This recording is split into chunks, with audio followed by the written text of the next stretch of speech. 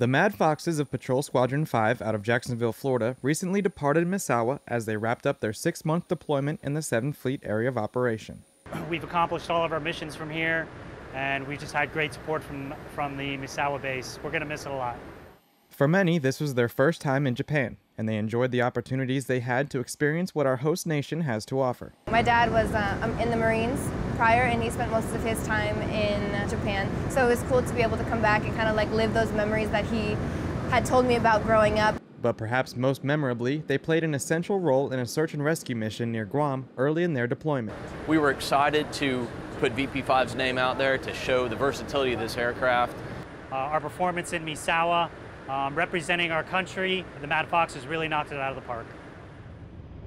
Petty Officer Ben Larscheid, Misawa Air Base, Japan.